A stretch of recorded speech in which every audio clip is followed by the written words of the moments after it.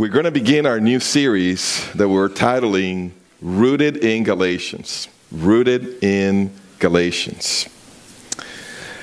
And I want to talk to you about the first problem today, the first problem that we encounter as we read the book, the first problem that Rabbi Shaul, the Apostle Paul, the first problem he tackles. He's not on the defensive. Every commentary that I read seems to talk about Paul's defense. He's not on the defensive. He's very much attacking from the get-go of the book, and we'll see that in a moment. So if you open your Bibles, we'll get to chapter 1. We'll stay in chapter 1, read a few verses in chapter 2, but we won't get into details into chapter 2. So don't feel like I'm covering all of this and I'm not going to get into the details. We'll talk about chapter 2 in weeks to come. Why this series, though? Well, you see, we have a responsibility to give an answer. Give an answer for the hope that we have, for the practices that we embrace. Many years ago, I had a guy online wanting to debate me. And he had a doctor's degree, well-versed in Greek. And I knew this is something that you will hear me from time to time that I will say to you, I don't know. I am going to research it and I'm going to study. As of right now, I don't have the answers to that. And so I knew that there were things in the book of Galatians that at the time I didn't know how to answer. And so I declined his invitation. I don't have a problem humbling myself and letting you know where I'm at. I don't know everything. I don't have all the answers. I wanted to address this, though, not because we have problems similar to the ones that we see in Galatians, but because this is an area of strength for us, actually. And I just want to make a good thing better. And also, for those of you who've joined us recently, to know where we stand. The letter to the Galatians is considered the very first writing of the New Covenant Scriptures. And the reason is because this problem arose early on. So they had to address it. And by the Spirit of God, the way that it was addressed came out to be actually part of Scripture, came out to be inspired. There are hints in the book, and we'll see them, some of those today, that this was not the first time that Paul was dealing with the problems in Galatians. This is a conversation that was ongoing, even as he was writing. The congregations that are known as the Galatians is actually a series of congregations, probably 3, maybe even more, that we see Shaul as he went out into he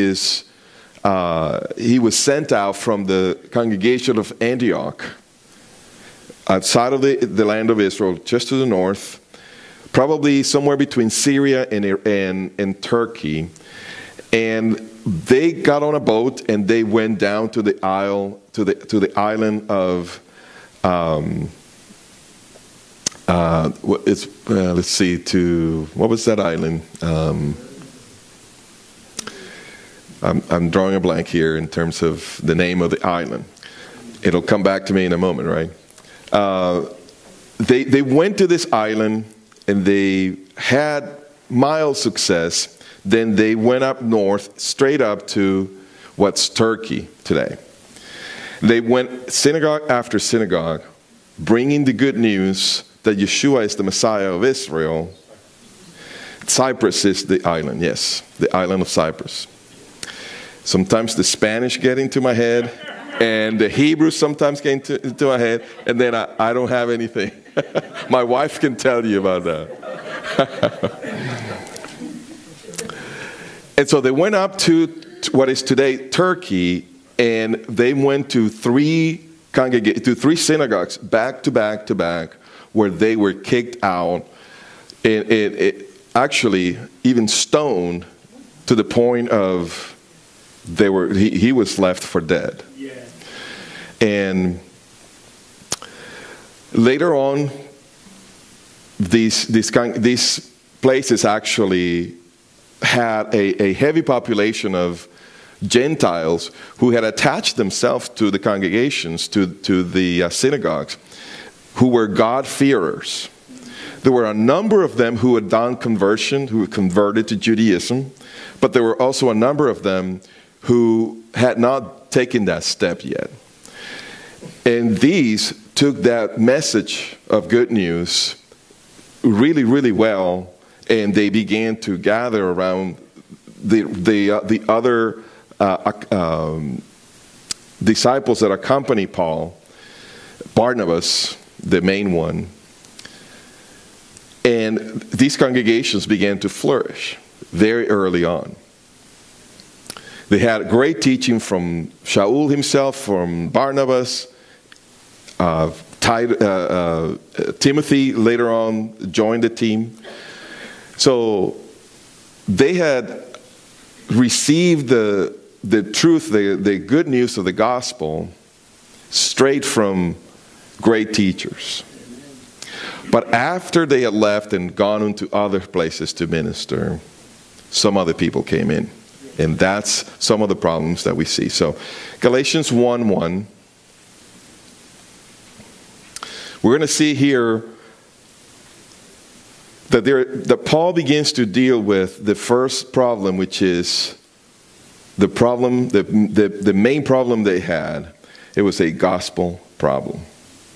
They had a gospel problem.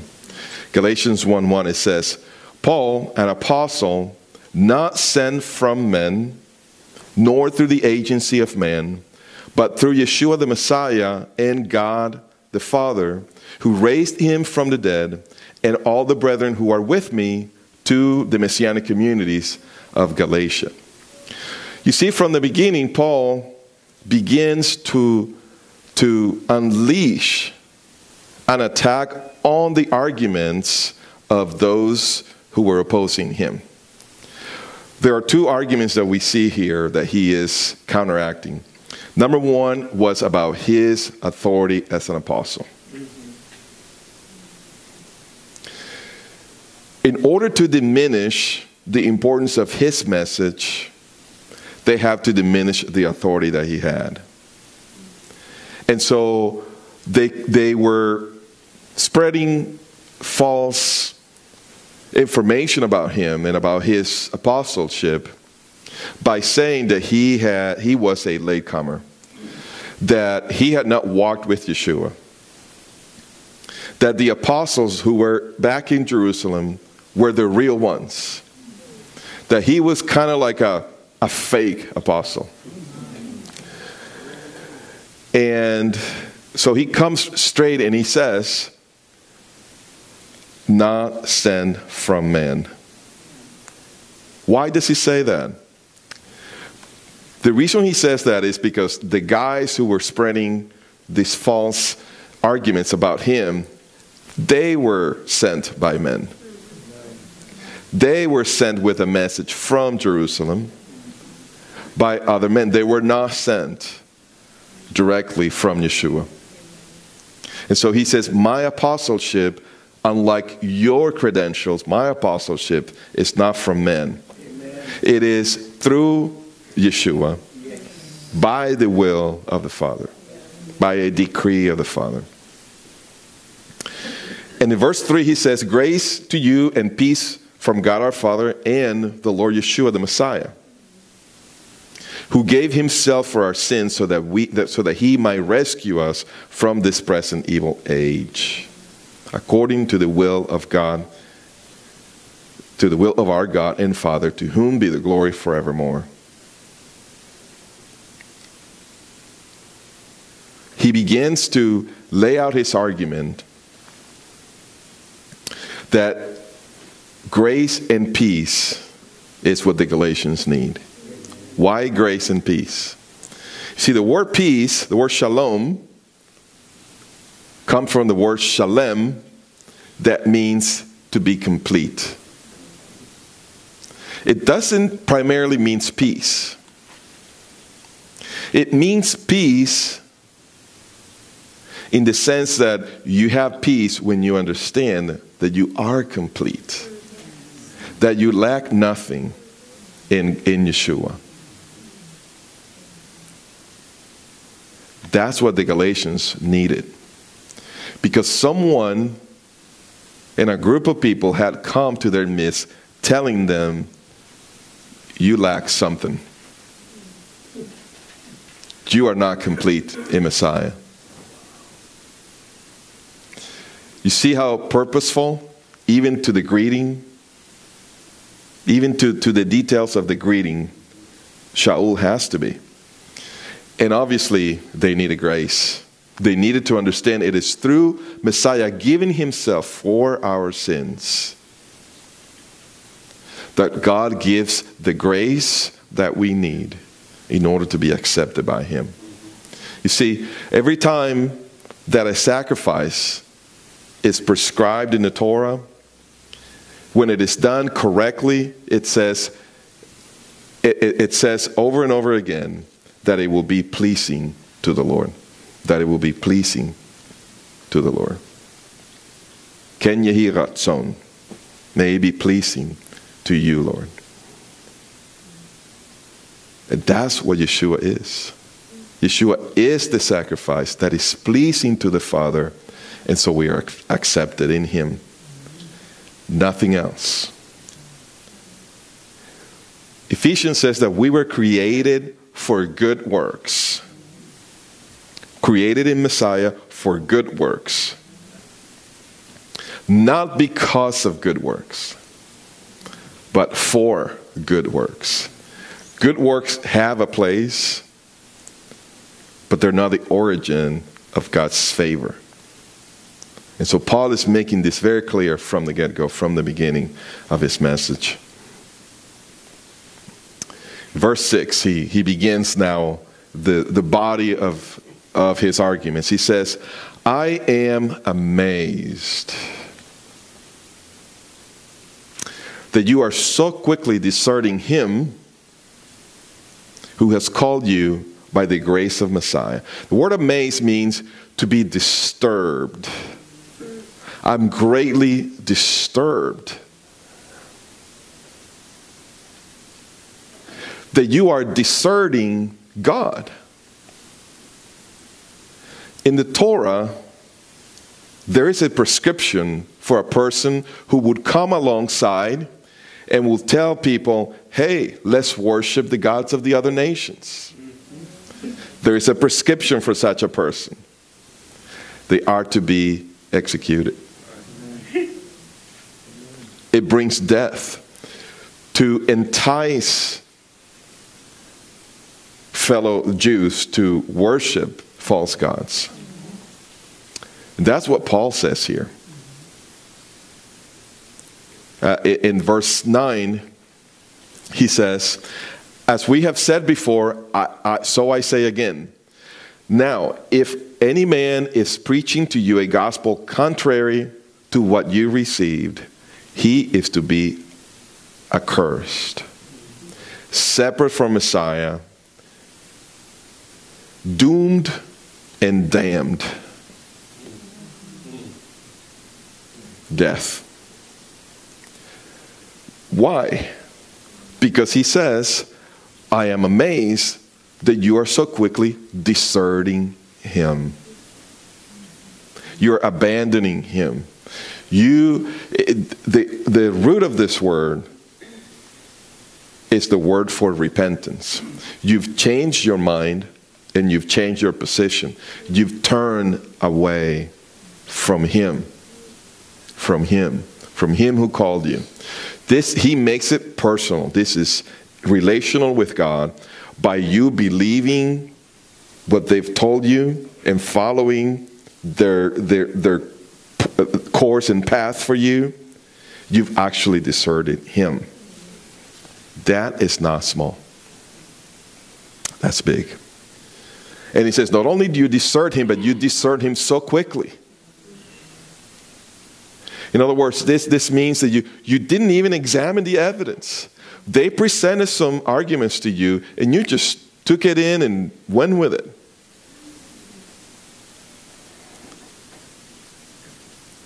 I'm disturbed that you've done that. And he says that you deserting him who called you by the grace of Messiah for a different gospel. For a different gospel. Which is really not another one. There's no such thing as a different gospel. It's a non-entity. It's non-existing. He says, only there are some who are disturbing you and who want to distort the gospel. If there's anything other than the real gospel, it is a distorted gospel, a distorted message that actually disturbs, that creates instability. And he says, but even if we or an angel from heaven should preach to you a gospel contrary to what we have preached to you, he is to be accursed. This is a message that is contrary.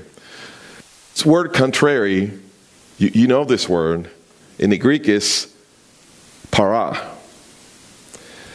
as in paraclete. We get the word paralegal from it, or parallel. When you have a line parallel to another, it means they never become the same.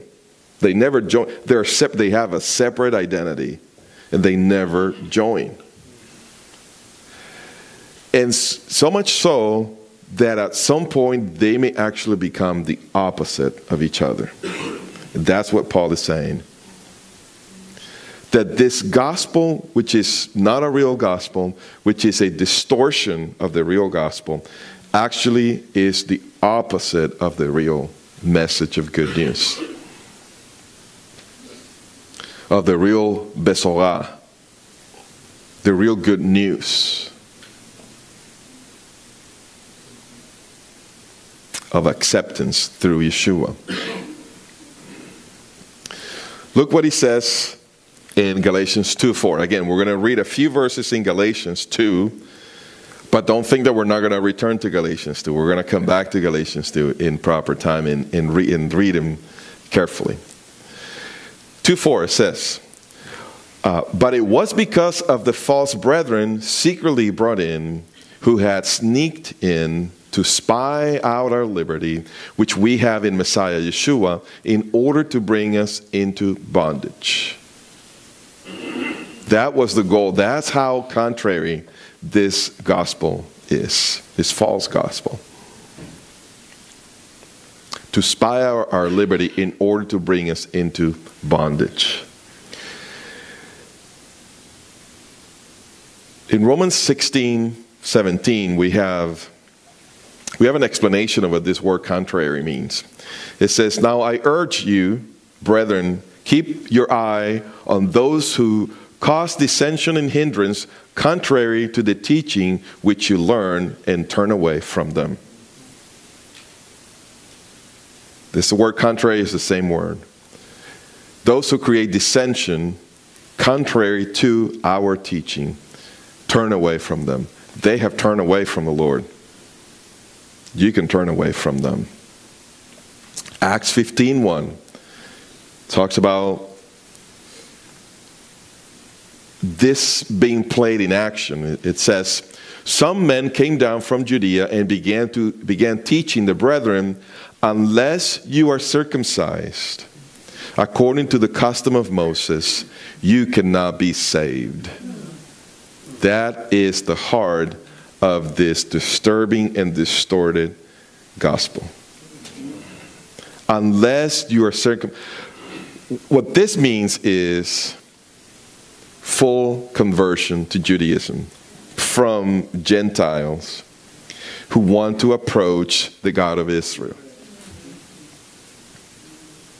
That was the message. That's what circumcision means. That's what circumcision according to the custom of Moses. Or in other words, according to the teaching of the sages. People falsely accused Shaul, saying that he was against the teaching of the sages.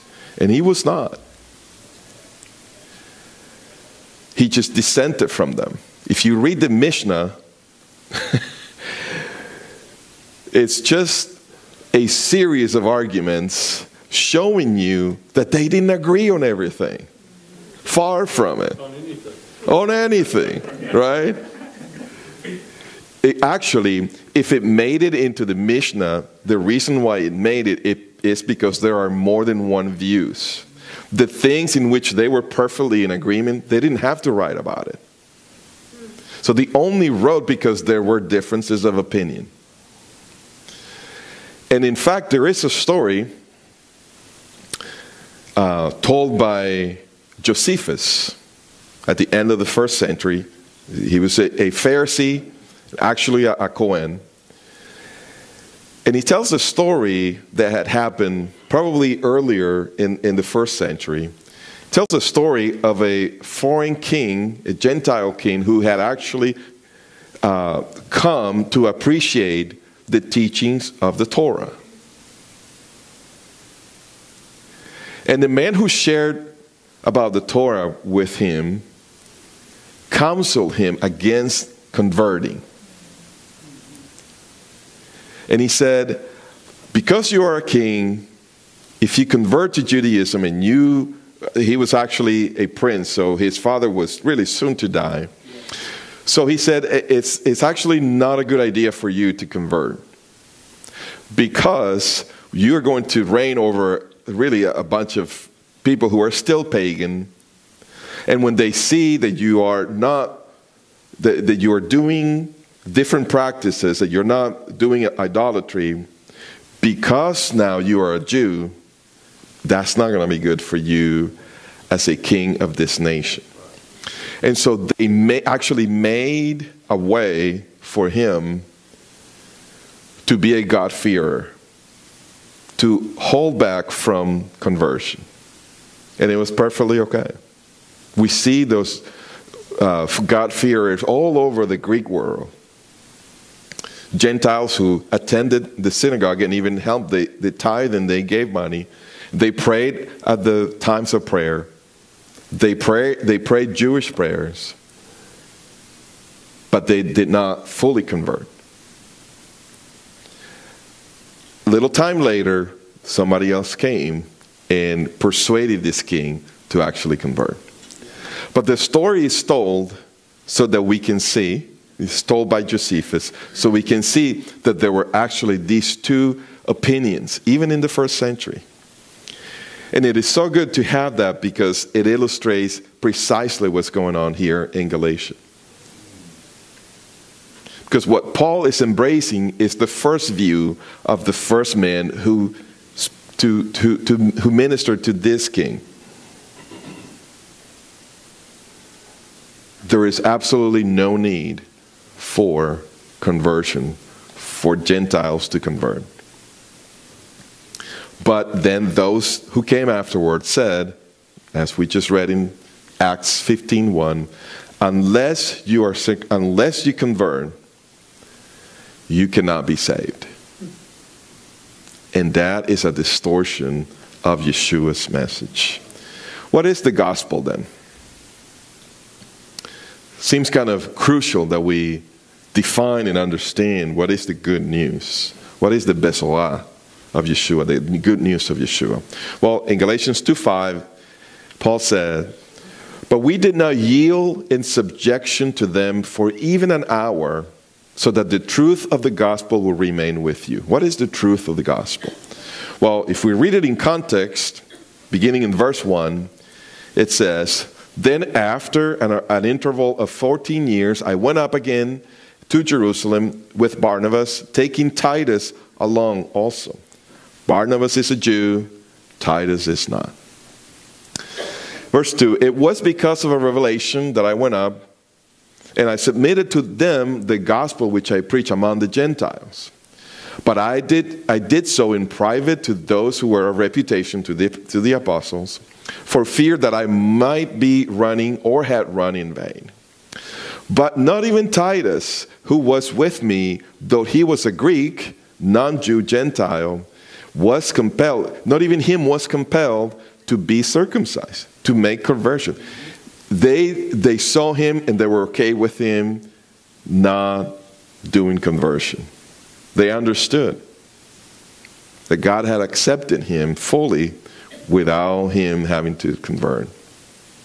So that's when he says, verse 4, but it was because of the false brethren secretly brought in, who had sneaked in to spy out our liberty which we have in Messiah Yeshua, in order to bring us into bondage, but we did not yield in subjection to them. What would have meant for them to have yielded? To do conversion for Titus. So Paul said, not even for an hour. I'm not even going to consider your arguments. They're not valid. They're not necessary. Why? Well, in Acts 15, verse 6, we read, the apostles and the elders came together to look into this matter. After there had been much debate, Peter stood up and said to them, brethren, you know that in the early days God made a choice among you, that by my mouth the Gentiles would hear the word of the gospel and believe. He's referring to Cornelius in the book of Acts, chapter 10 and 11, where an angel came to Peter and told him, I need you to go and not consider this man unclean, but go into his house, even though he's a Gentile, go into his house and give the message that I have for you. Verse 8, and God, who knows the heart, testified to them, giving them the Holy Spirit, the Ruach HaKodesh, just as he also did to us. And he made no distinction between us and them, between Jew and Gentile, cleansing their hearts by faith. Now, therefore, why do you put God to the test? By placing upon the neck of the disciples, of the Gentile disciples, a yoke, the custom of Moses, the traditions of the elders, placing on them, on the neck of the disciples, a yoke which neither our fathers nor we have been able to bear. Amen. Seems hypocritical that we would ask them to live and to do things that we ourselves have a hard time doing. Right? He concludes, but we believe that we are saved through the grace of the Lord Yeshua in the same way as they are also. Amen. So they thought they had all this cleared up, wrapped up, decided, but they had all their battles to fight for this.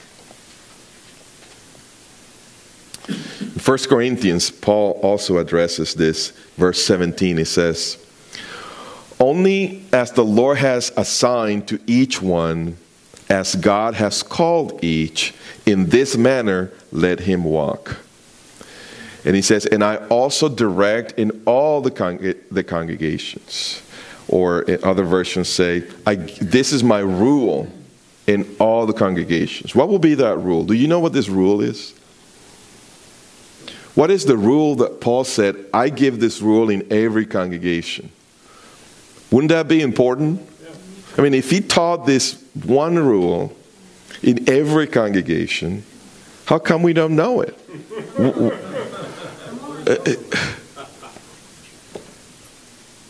So what is this rule then? All right. Verse 18. Was any man called when he was already circumcised? In other words, were you called as a Jew? Or were you called after you converted to Judaism?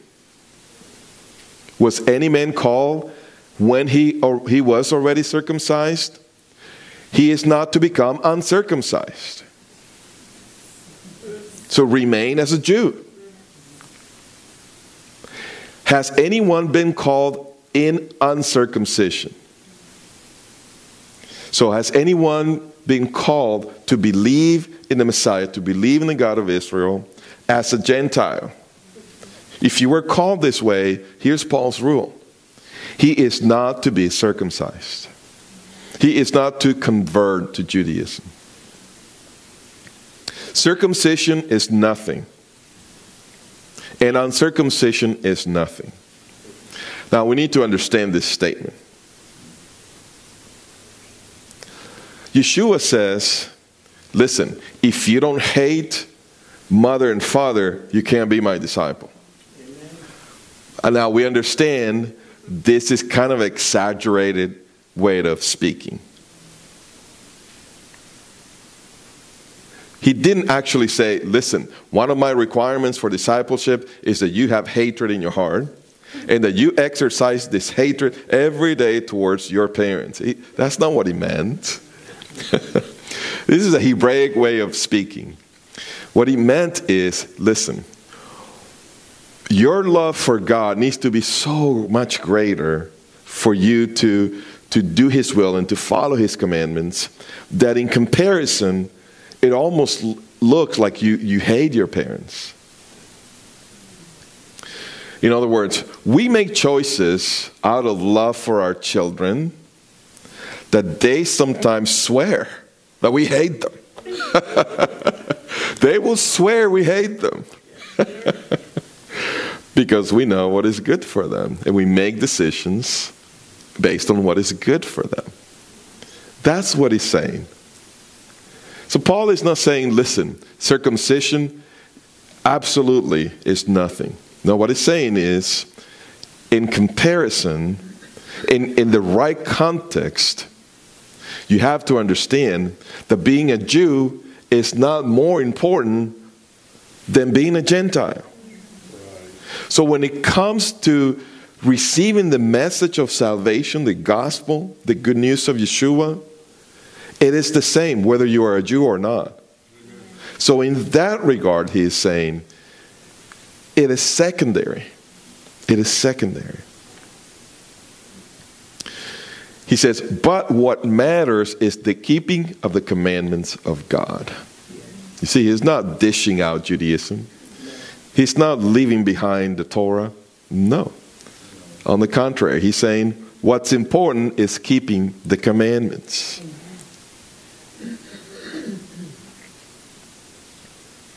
Now, a person may say, yeah, but one of the commandments is circumcision.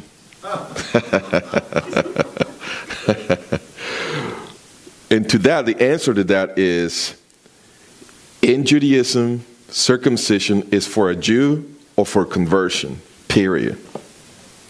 It's either you were born a Jew and you circumcise your child, your boy, or you convert. You have to understand you can't look at the commandments outside of the context of Judaism. You have to honor that these commandments have been understood for thousands of years in a certain way. And even Paul understands it means conversion. That's what it means. So he says no to conversion. He says each man must remain in that condition in which he was called. That's Paul's rule in every congregation. A Jew remains a Jew, a Gentile remains a Gentile. We're both all accepted by God, just as we are. That's his rule.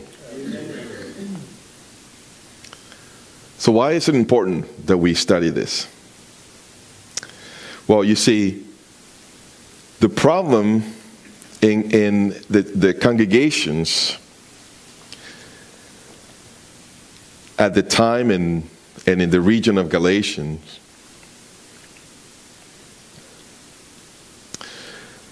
the problem and the question they had was, on what basis are Gentiles accepted into the promises of the Jewish people? This problem was solved. It was actually overcorrected, and it was turned upside down in less than a century. You realize the question became, on what basis can Jews be accepted into the blessings of the church? Wow. 100% turned upside down.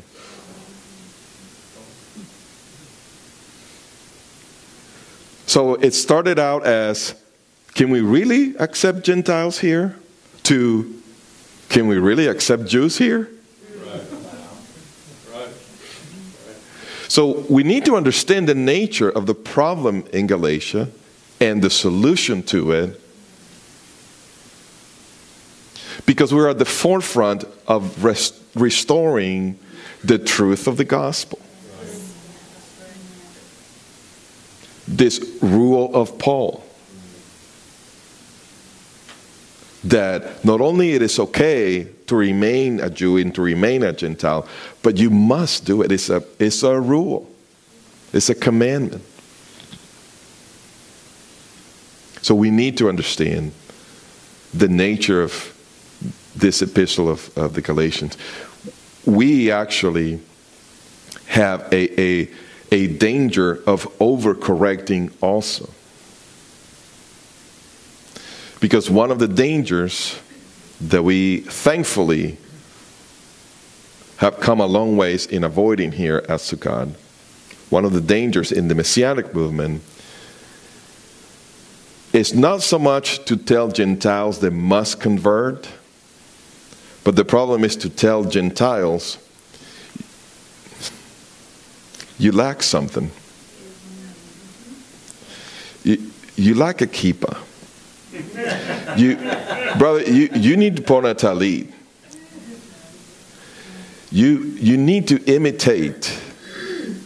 You need to kind of look Jewish, imitate Jewishness. You see how it can go overcorrect and go to the other side now? We have to understand the nature of this. It comes from one's identity being confused. The solution is to understand God saved me as a Jew. God saved me as a Gentile. He doesn't want me to change that. It is faith in the Messiah, and then follow the commandments of God. That's what counts. You can't have a one new man, Jew and Gentile, one in the Messiah. You can't have that. You can't have Jew and Gentile if you don't have Gentiles. If all the Gentiles become Jews, you don't have Gentiles. You don't have the one new man. Just like for 2,000 years, they said, we can't have Jews here. So it was all Gentiles. Wrong. So we can't go overcorrecting and go to the other side of the issue. You see the gospel problem and how key it is for us to understand it, so that we can make what is good here at Sukkat even better. We have a role to play in our movement, to be a congregation that is a pattern, that is leading, that is showing an example of how to be mature, dealing with these issues, and not be confused in our identity. Amen. Amen.